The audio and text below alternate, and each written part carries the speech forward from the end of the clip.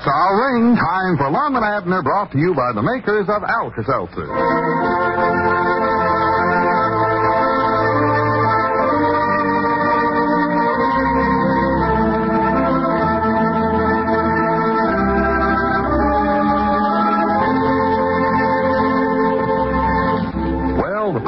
Women's indignation over the presence and success of Kitty, the lady barber, rapidly rose to the boiling point.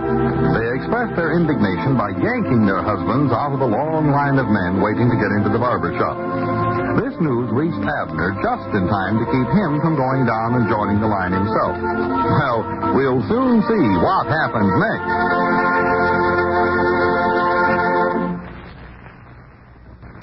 For many years, friends, baseball, football, golf, and tennis have been first-place American favorites. And that's the way it is year after year with Alka-Seltzer. Alka-Seltzer has become the first-place favorite in millions of American homes for quick, effective relief from many common ailments. Take headaches, for example. Alka-Seltzer's pain-relieving analgesic sodium acetylsalicylate is ready to go right to work on your throbbing head because it's dissolved when you drink it. Alka-Seltzer can give the kind of relief you want when you want it. Now, only Miles Laboratories know the secret scientific process for compounding Alka-Seltzer. And when you need it, be sure you have it. Yes, now's the time to get a large, economical package from your druggist. It contains over 3 times as many tablets as the small size, yet costs only twice as much. Remember, there's nothing quite like Alka-Seltzer. And when your tablets get down to 4... that's the time to buy some more. Now let's see what's going on down in Pine Ridge. Well, as we look in on the little community today, we find Lum in the Jotham Down store. Abner is just entering. Come in. Oh, it's you, Abner. Yeah, I'm sorry I'm late, Lum. No, that's all right. Business been pretty slow. Glad you're back now, though, because I want to go down. For goodness sakes, what's happened to you? Your hair. You been in an accident or something? No. You've been scalped, might not. You surely didn't get a haircut like that down at the barber shop. No. The mayor done it. The mayor? Elizabeth. That's why I was late this morning. Elizabeth insisted on cutting my hair. Oh, I think I'm beginning to see. I told her not to bother. Told her she better just get on down to the mayor's office, but she insisted on cutting it. Nothing else to do her. Oh, well, that's easy enough to understand. She's just trying to keep you out of that barber shop while Kitty's there. Yeah, well, I figured that out myself. That's why she cut it so dad blame short, too. She's making sure I wouldn't need another haircut for 6 months. Well, another year, I'd say. Yeah. She's got you fixed up where you look like you got a marshmallow sitting on your shoulder. I know. What I don't like about it is my hat don't fit me no more. Don't it? No, every time I turn a corner, my hat keeps heading in the same direction. Looks like you're wearing your ears at half-mast. I know how I look. Don't remind me of it, Mom. If you go near a pool table, don't get your head too close to it or it'll wind up in a side pocket. No. Now, Mom, just quit joshing me about it. Well, it weren't my fault. I tried to get out of it, but she slung me in a chair and had the oatmeal bowl on my head before I knowed what had happened. Looks more like she used a teacup. Well, she finally took the bowl off. It handicapped me, I think. I don't think nothing handicapped her. No, doggy, something must have. Lum, would you make a delivery for me a couple of weeks till this sort of goes out a little? Oh, I wouldn't feel so bad about it, Abner. I must be a little picture the size of my ears there. If you think you look bad, you ought to see Mousy Gray. Mousy?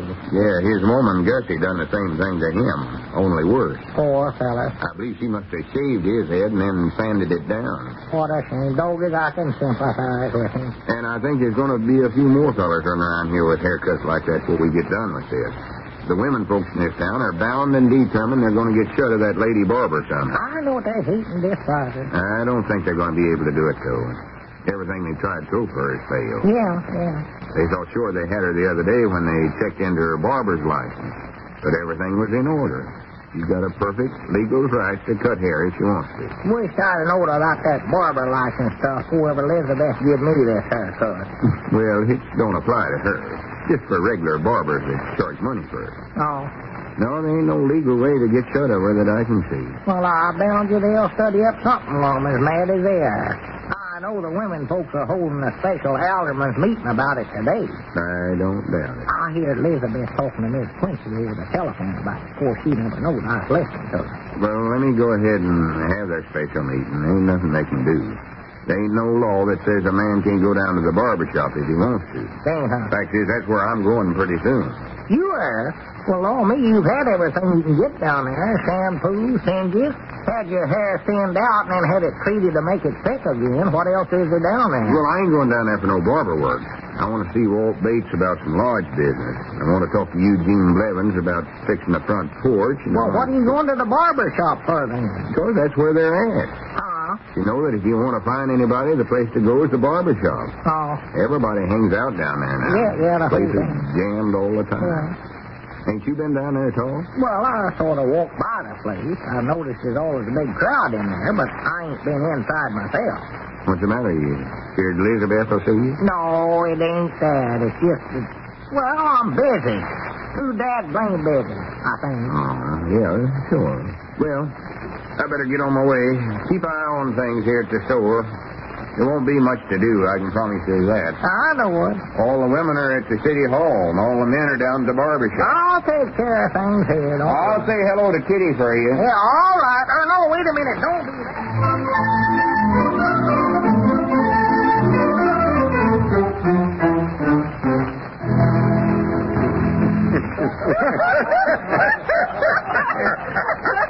Come on, Ulysses. Get out of that barber chair. Going to sit there all day? Yeah, you're done, Curly. Unsnap your safety belt. Get your feet back on terra firma. Okay. You better count your ears before you pay Brother Mose there. No refund on missing ears after you leave the barber shop. Okay. That's a great little vocabulary you picked up there, Curly. Harvard, man. All right, who's my next victim? Jiminy, I am. No, you ain't, Gramps. Just hang on to your bubble gum for a while. There's a half a dozen of these handsome gents ahead of you. I think Clark Gable there's next. Oh, do you mean me, Miss Kitty? No, not you, Robert Taylor. You sat in this chair so much you're beginning to look like Whistler's mother. Whose mama did you say?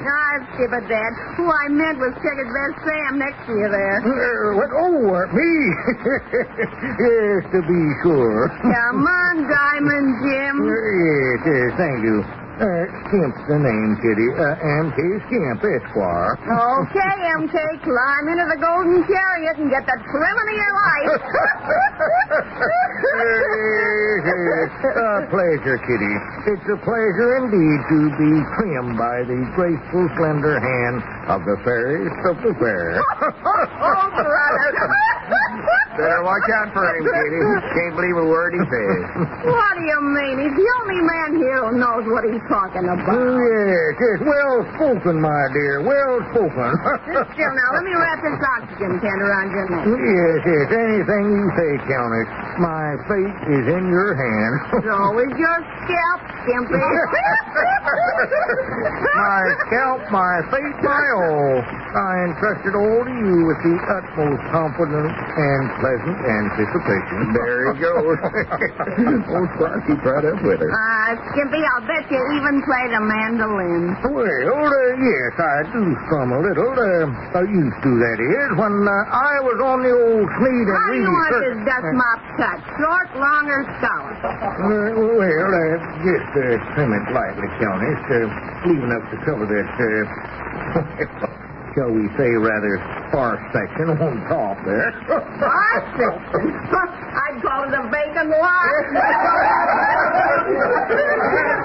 Kitty, pretty please to do.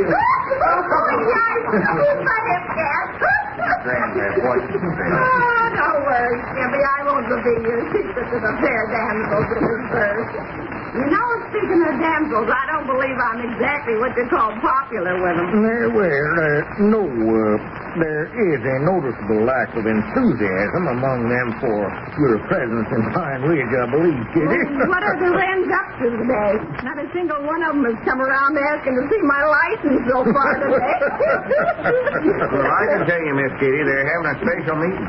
Special Board of Aldermen's meeting. And it's about you. Well, ain't I? Getting to be somebody. Get me? You ain't got a thing to worry about, though, Miss Kitty. Oh, no?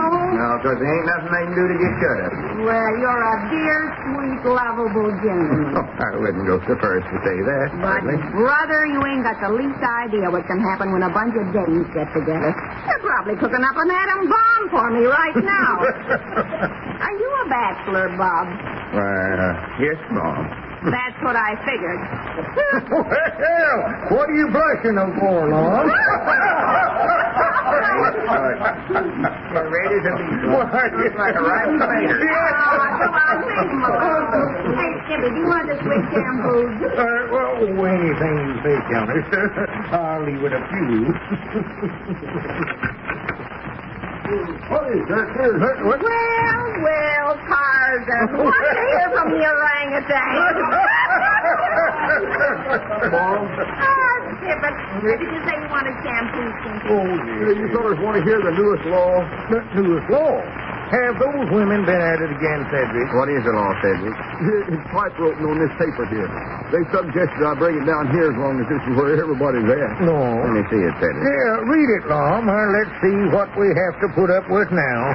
This is statute number 111-789, section A and B. Oh, Be it hereby known that beginning on this date and henceforth, no male citizen of the town of Pine Ridge may enter a store, shop, or commercial establishment of any kind and remain there more than 5 minutes without transacting business. Yeah, what's that? And upon completion of the transaction, he must leave immediately. Wait a minute. What are they trying to do? Make a morgue out of this place? Well, this is plain to see that it ain't right at you, Kitty. They're trying to keep us out of the barber shop.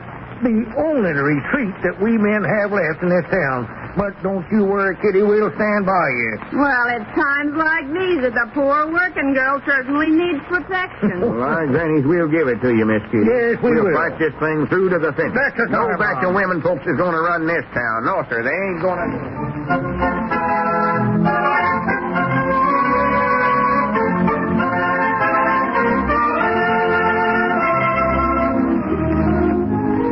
The older women's new law may prove more effective than either Lum or Squire Skimp. At least it looks as though there's a battle ahead. So join us again in our next regular visit down in Pine Ridge. I know you've all heard it said that Alka-Seltzer's fast action relief is just what you want. And that's true, folks. For example, when acid indigestion comes along to make your life miserable, try Alka-Seltzer. Yes, Alka-Seltzer makes a sparkling, refreshing solution which helps you get fast relief. It helps soothe an upset, jittery stomach. It helps neutralize excess gastric acidity. And its analgesic helps relieve the headache that often accompanies an upset stomach. And that's why we say there's nothing quite like Alka-Seltzer. You see, only Miles Laboratories know the secret scientific process for compounding Alka-Seltzer. You can get its fast relief in any drugstore. Be sure, though, you ask your druggist for and get genuine Alka-Seltzer. Remember, it's the large, economical 60-cent package you want. Then, when acid indigestion comes along, be wise, alkalize with Alka-Seltzer. And when your tablets get down to 4, that's the time to buy some more.